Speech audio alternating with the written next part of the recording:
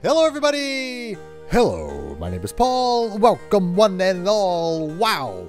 It doesn't feel like we got a lot accomplished in the last part because it was so talky. Hello, my little flat-faced friend. But actually we did. We got a lot of long conversations out of the way, and that's important. So let's continue on down the track. But oh wait, we haven't really looked around here yet, have we? Because every time we come in here, there's a big long conversation. But now the conversation's over. We'll never see Beauty or Beast ever again. They will live happily forever after in that castle until Silver Lining happens, where it ruins everything.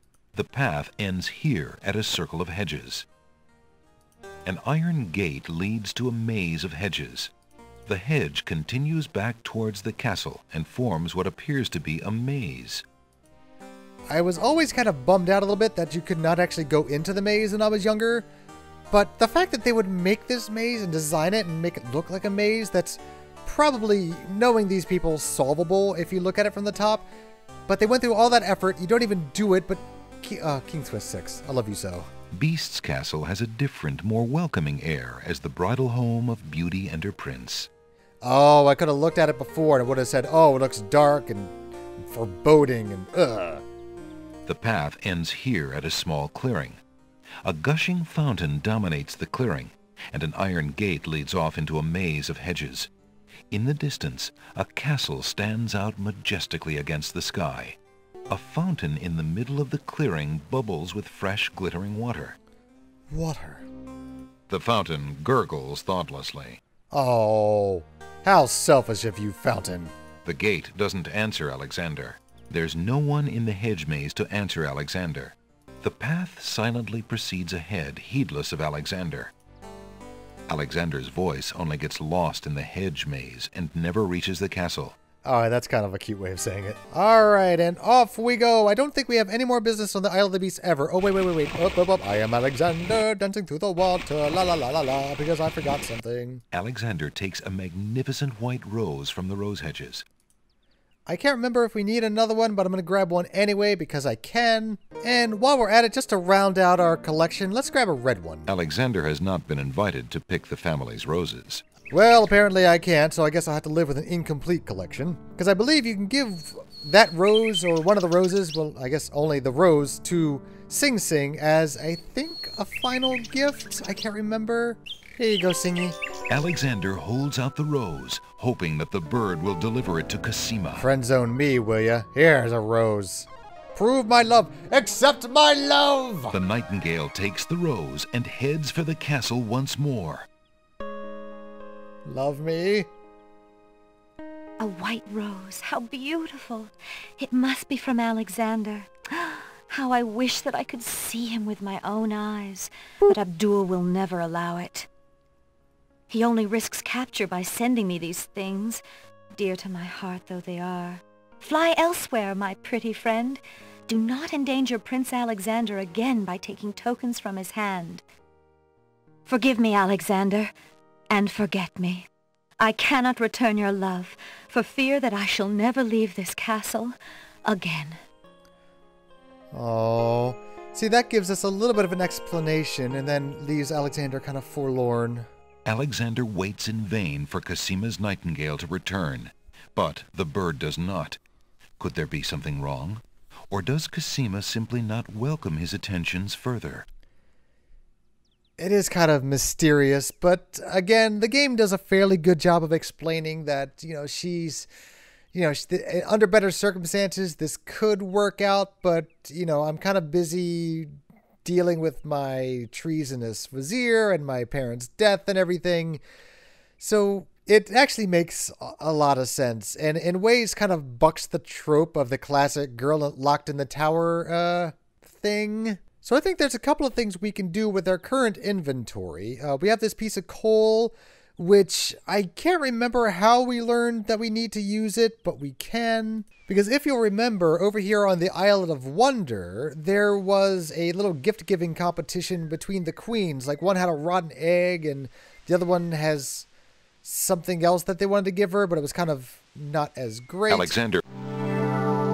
But for whatever reason, if you give them this lump of coal, it is a much better gift, and they will give you that rotten egg in return.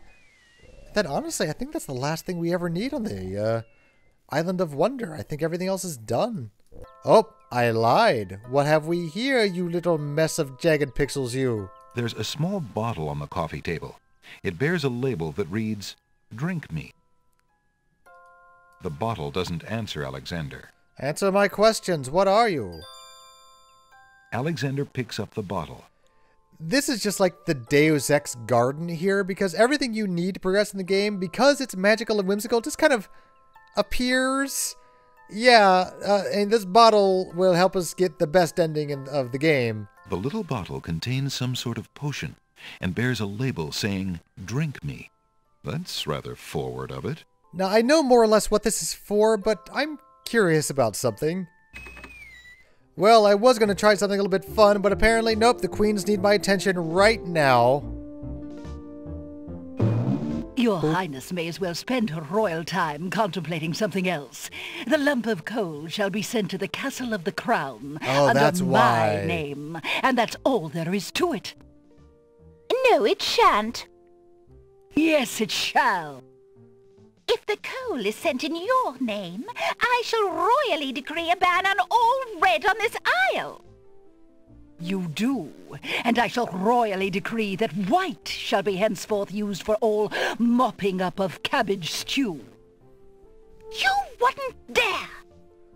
Oh, wouldn't Oh, the I? petty politics of chessboard land. Oh, it's you! Have you thought of any more of those brilliant ideas of yours? I like how they come all the way over here just to argue. Now, I'm going to try something while I have the game paused here, because obviously you're supposed to give the white queen your lump of coal, so now they both have a lump of coal to give. But I'm going to try something, because I think if there's 2 doses in this drink me bottle, because you have to use it once to know what it does, and then you use it again to do what it needs to be done. I might be wrong, but I'm going to see how they react. Alexander searches the bottle for a clue about the potion inside, but remains unilluminated. Well, maybe I just use it on myself like this. Alexander might offend the queens if he did that rather than paying attention to them. The game thinks of everything! Oh my god, alright, I'll share that to you in a little bit. Okay, let's take the coal and give it to the white queen. First of all, can I do anything to talk to them? Perhaps you should allow your sister queen the coal and be content with the spoiled egg. Oh, perhaps you should keep your opinions to yourself. You did ask me. Let's go, sister. I must go polish my coal. Is that a euphemism for something? Polish this, your highness! Whoa! Okay, ouchie, ouchie. Well, they're gonna go off and have a mighty fine time, it sounds. Well, if you guys won't let me in chessboard land, I'm gonna hold my breath until I turn blue. Alexander decides to swallow the potion in the bottle labeled "Drink Me" to see what happens. Yes, please do. Suddenly, his vision fades to black. His lungs become too heavy to breathe. His heartbeat slows. Oh, so dramatic.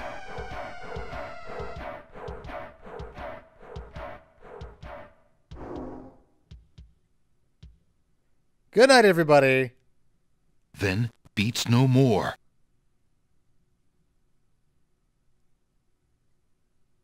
Suddenly, his heart takes a lurch, then beats strong. Where'd I get the lurch from to begin with? So it's basically just the potion of reset, the big red reset button for your system. His chest heaves like that of a newborn. His vision clears, and Alexander feels fine. Phew. For a minute there I thought, what if someone else had seen me and thought, zounds! Aha. So these guys don't care. I just wanted to see what would happen if you did it in their company, and they'd be all like, "Oh goodness, I see you fell down, or you thought we were dead, but you got back up and everything's cool. Well, you're still not allowed inside, and we're still horribly racist and xenophobic." Bah. Okay, good. And I was also afraid that it was a 1-dose only thing, but looks like it's still got enough in there. Let's go try this out some other places. But first, let's go ahead and give the coal to the princesses. If I leave and come back, will they just arrive again? Give me the lump of coal, your highness.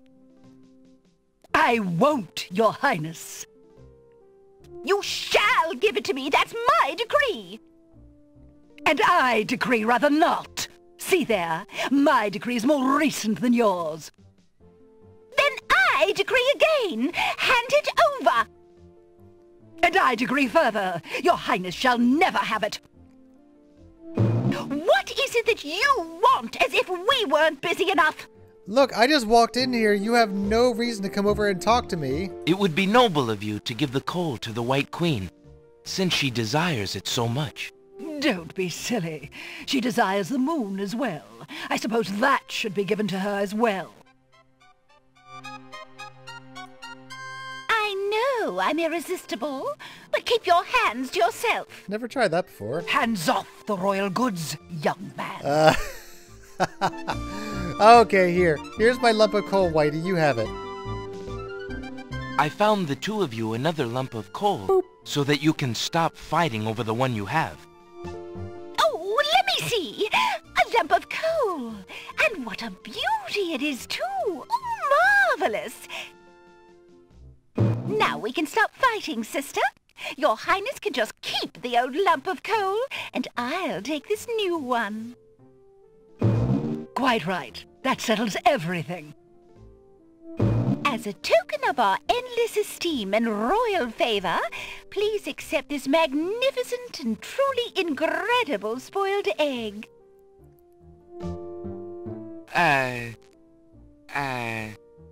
Thanks.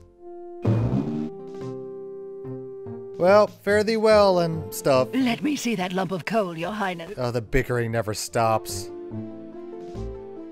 It is a beauty, isn't it? Why, it's bigger than my lump of coal. Let me have it immediately.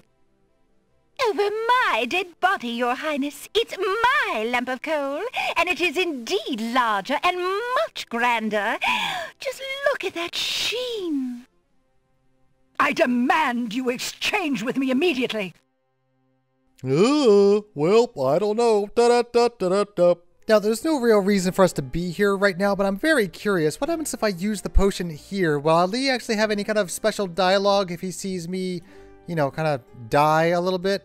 Or will Alexander be all like, no, I don't want to waste it? Alexander already has a pretty good idea what that potion does, and he doesn't want to waste the rest of it. Okay, alternate timeline. I now exist in a universe where I have not tried the drink once before. So let's try it now. Ali, do you mind if, are we allowed outside food and drinks in your shop? Alexander doesn't know what that potion might do, and the bookshop owner seems a bit timid for a fright. Okay, that seems a little... Okay, not cool, game. Let's try it out here. Does the bum have anything to say if I do it? Oh, God. Oh, beggar. Oh, help me if only anyone could... Oh, how about a free lamp? I'll settle for 10%. His chest heaves like that of a newborn. Ah, he called my bluff. Nope, the bum does not give a one tiny little shit. Now, I'm also curious about something. As long as we're existing in this alternate timeline, what you're supposed to do eventually is give him your old lamp and you can have one of the new ones. But since our lamp is full of reagents for the spell, will he still take it? Excuse me, peddler, but I have an old lamp that might interest you. Ah, an old lamp. And what a nice traditional design, too. Take your pick of my new lamps. Apparently he will. Let's see. I like the Chinese one. That's kind of cool. Ah, a fine choice, my son. Here is your new lamp. Good day, and I thank you, sir. Good day.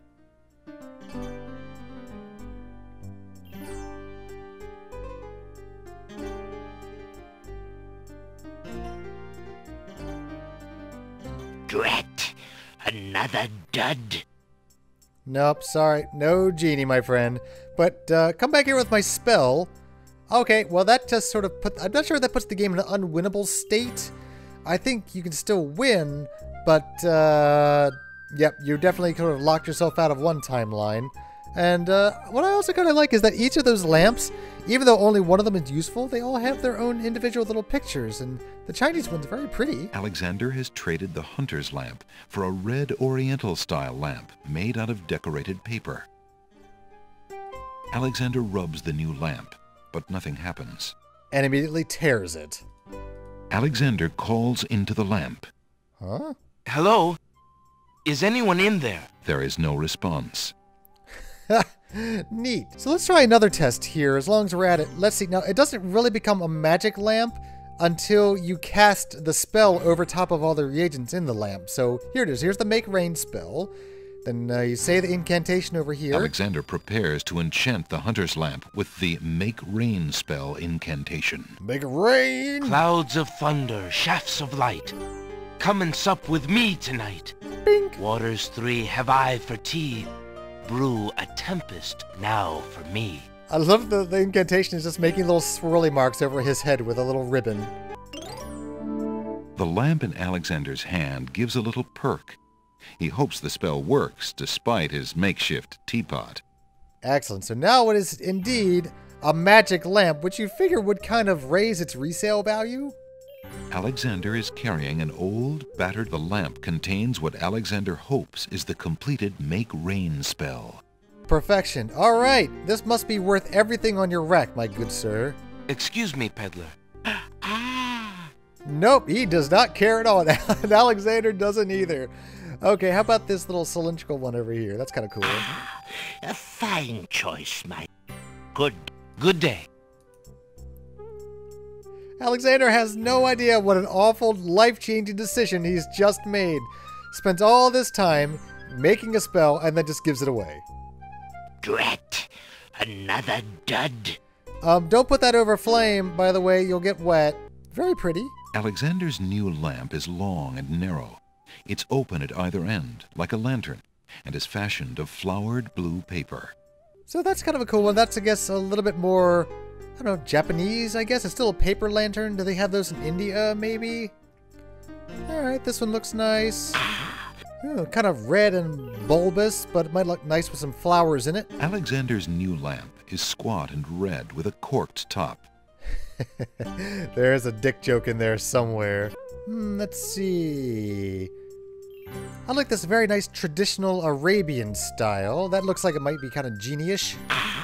Oh, it's got kind of double wings. Looks like eyes, or kind of like a gremlin teapot. This lamp is a small green metal lamp.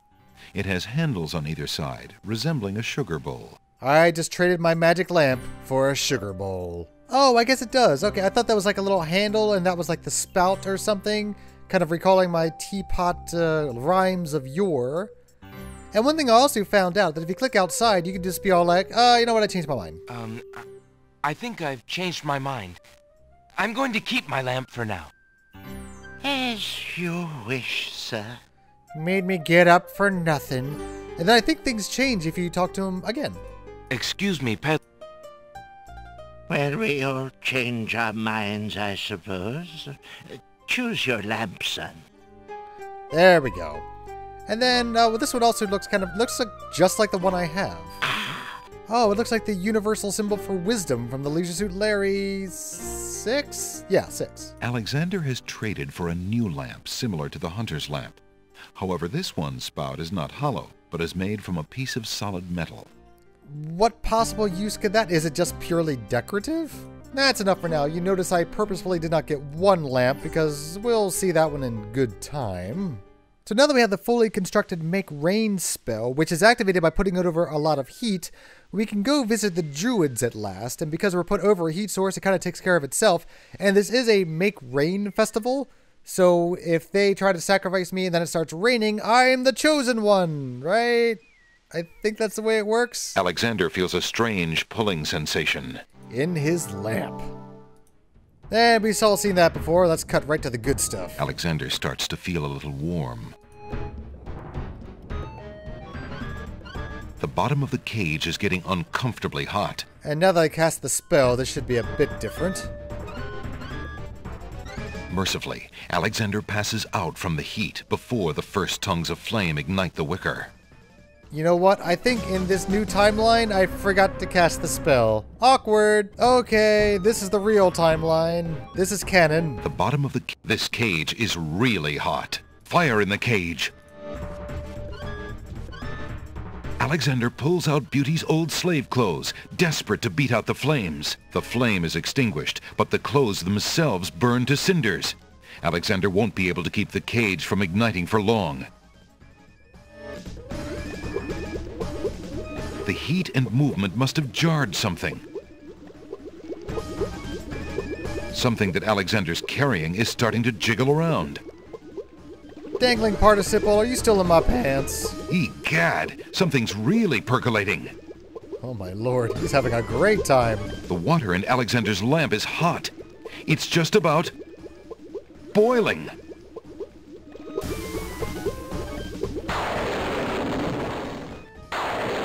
Alexander feels a drop. It starts to rain.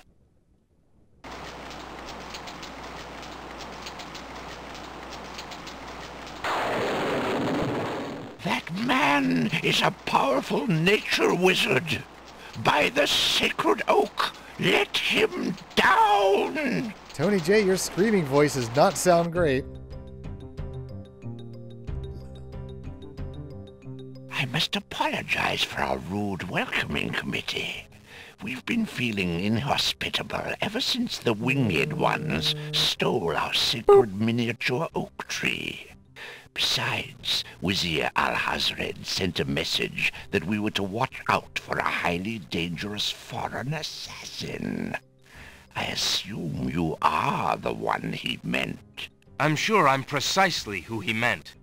I assure you, I mean to harm no one, unless that person threatens the princess. I'm sorry to have disrupted your ceremony, but I'm running out of time. What is it that you seek? The Oracle on the Isle of the Sacred Mountain told me I should speak to you about the realm of the dead. She told me of 2 souls in unrest there that I might be able to free. Free souls in the realm of the dead? You're mad! The souls might be able to help me on my mission to save the princess. It's imperative that I do everything I can.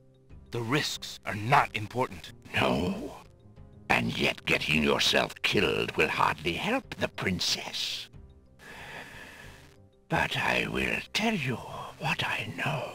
Legend has it that it is the right of any human to challenge the Lord of the Dead in order to save his own life or the life of another already past. But the knowledge of how to do this was lost centuries ago. I have only heard of one who tried it, a young knight who came to the land of the Green Isles from a distant land long ago. According to the story, he was determined to challenge the Lord of the Dead for the soul of his dead lover. It is said that he tamed the Lord of the Dead's horse, a black-winged, demon-hearted beast named Nightmare. Nightmare sometimes flies to the human world to feed on certain noxious plants. Those unfortunate enough to see her are glad to escape with their very souls intact. Somehow the knight captured Nightmare and rode off on her back, supposedly to the realm of the dead. But neither the knight nor his lover ever returned. If there was a means for challenge, it was lost with the night.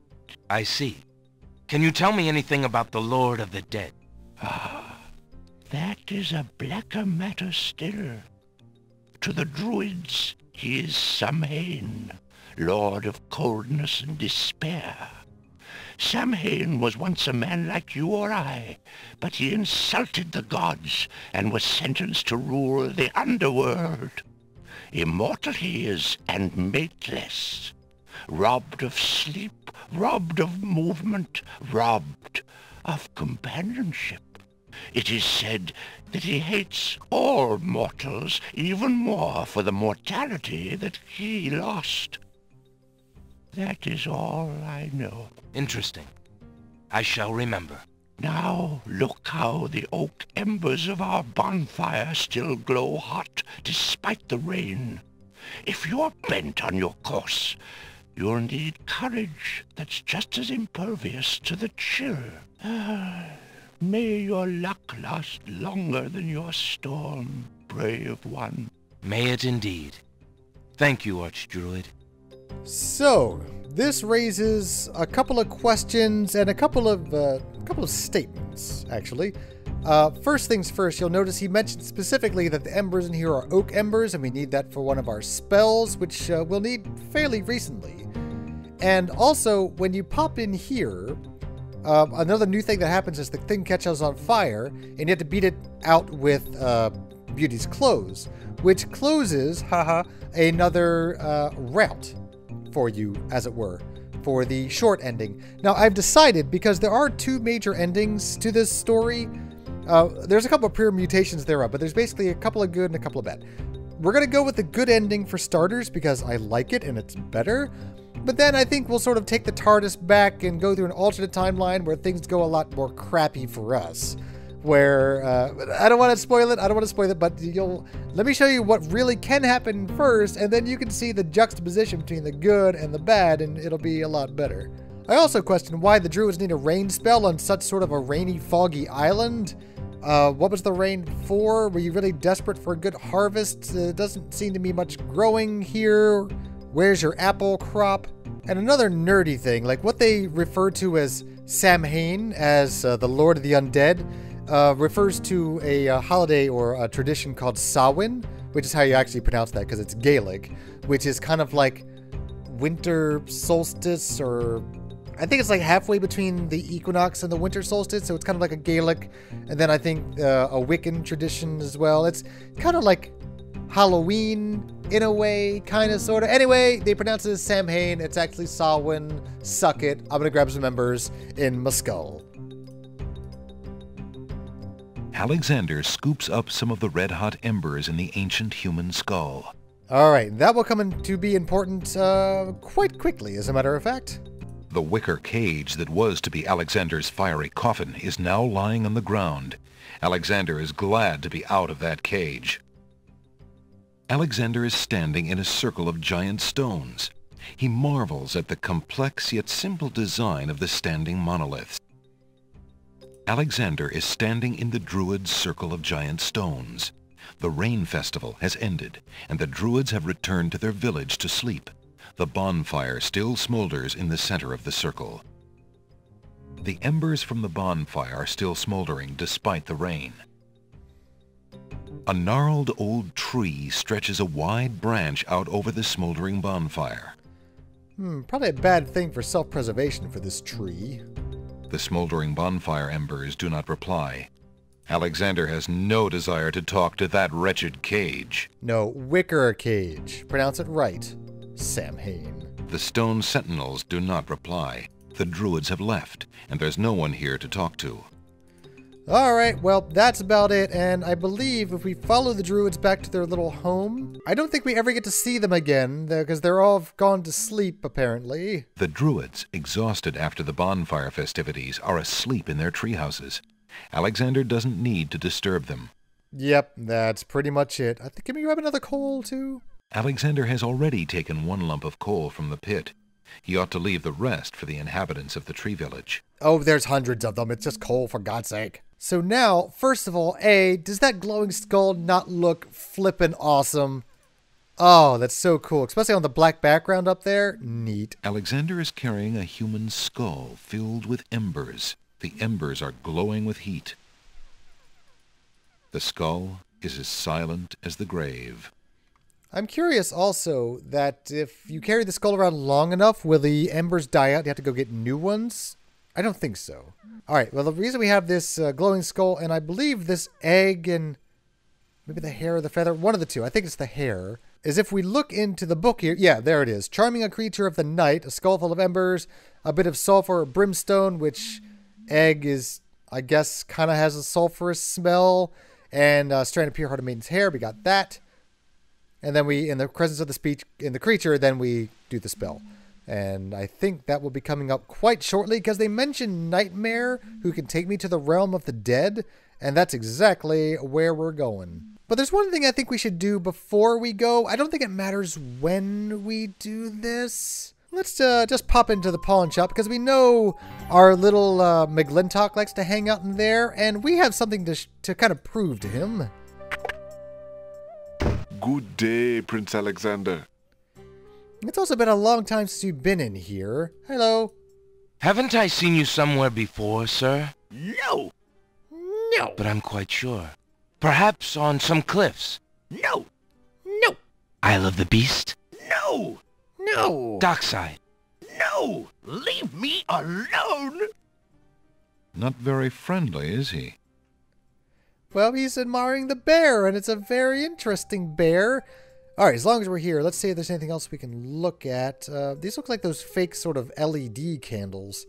How about these barrels here? A few well-aged barrels probably hold assorted smaller goods and perishables. Alexander isn't interested in those storage barrels. But it's my night in the barrel. Now, I think him being the mint addict that he is, you can actually give him the mint leaf, but you need it later. Do you? I can't remember. Let's see what happens if I give it to him now. Alexander decides to offer the old man some peppermint leaves. Can I offer you some peppermint, sir? Mint! Yum! Oh.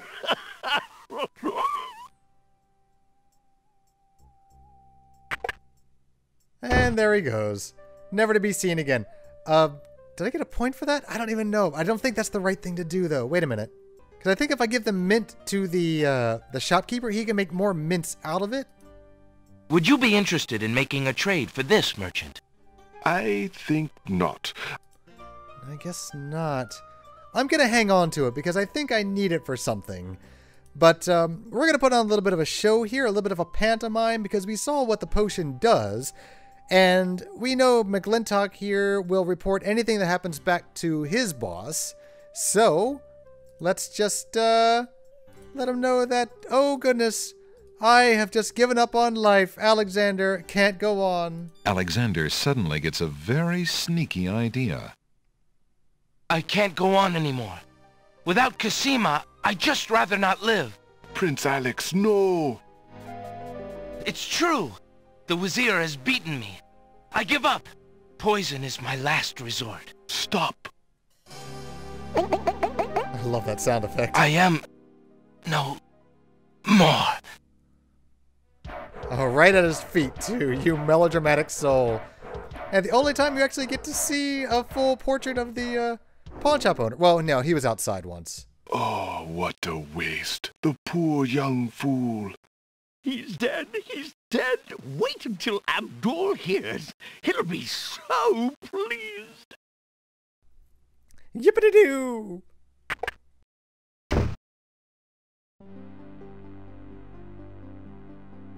Now pay attention here. I told you not to pop in like that.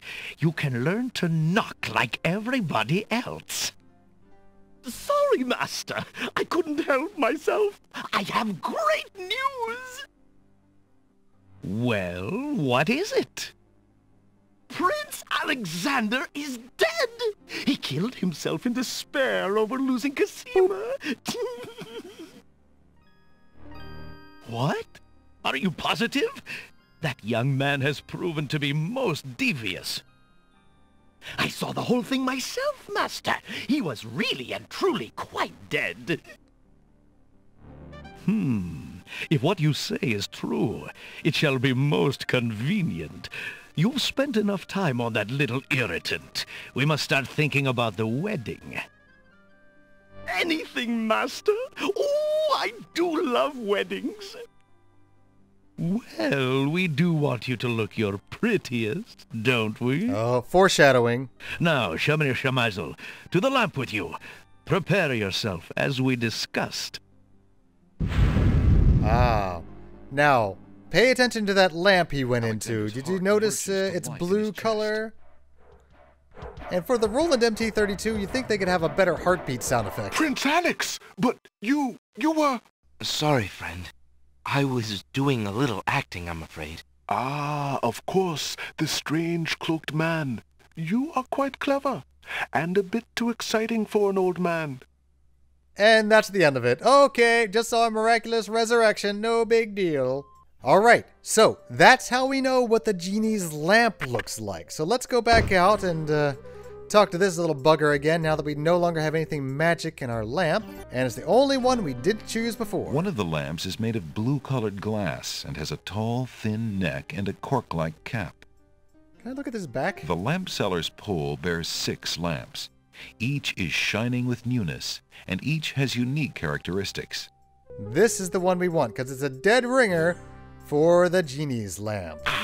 And there it is, aquamarine and turquoise. Alexander has obtained a new lamp made of blue-colored glass with a tall, thin neck and a cork-like cap. Beautiful, that's the one. So now we can be even more devious and use this as sort of a ringer or a substitute for the genie's lamp. So we'll see what Jallo can do with that. Oh, the plot is certainly thickening around here. So now next time we have to go pretty much go to hell. Yeah, we're going to hell, and we need to talk to Jallo about maybe infiltrating the castle and sneaking in and stealing the genie's lamp and using this as a ringer. Ooh, things are getting deep and political. I like it. And they think I'm dead, so they won't be watching out for me as much anymore. Hello up there. The woman seems preoccupied with her chores and doesn't notice Alexander. A woman, she has a mustache, though. That's a really big bushy bye. Okay, and as always, I will do the same. Good night, jelly beans. Good night.